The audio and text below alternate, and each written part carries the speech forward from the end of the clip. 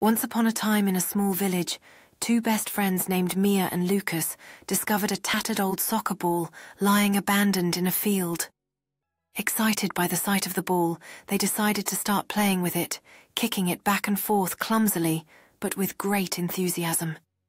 As they practiced each day, Mia and Lucas dreamed of becoming soccer stars, just like their idols, Messi and Ronaldo, whose posters adorned their bedroom walls.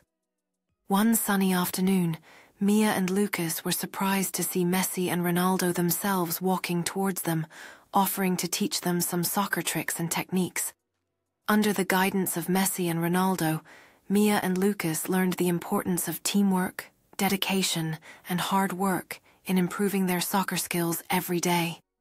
With time, Mia and Lucas not only improved their soccer skills, but also understood the true value of friendship, support, and perseverance in achieving their goals on and off the field.